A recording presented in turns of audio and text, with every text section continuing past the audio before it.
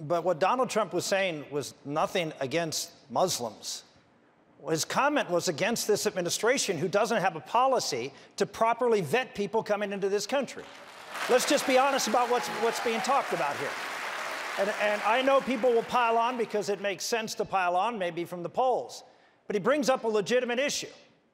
The fact of the matter is, not all Muslims are jihadists, and no one, including I suspect Donald Trump, would say that. But the reality is, all jihadists are Muslims. That's a reality. And we have to stop worrying about offending some people and start defending all Americans, because we're not right now.